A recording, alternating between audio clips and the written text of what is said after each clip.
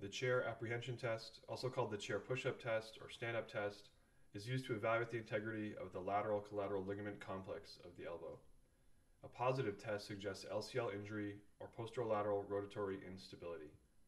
The patient is seated in a chair and asked to perform a push-up with the elbows flexed to 90, forearm supinated, and arms slightly abducted. Alternatively, the test can be performed on the examination table as demonstrated here, and a positive test is reluctance to extend the elbow, pain, or reproduction of symptoms from instability.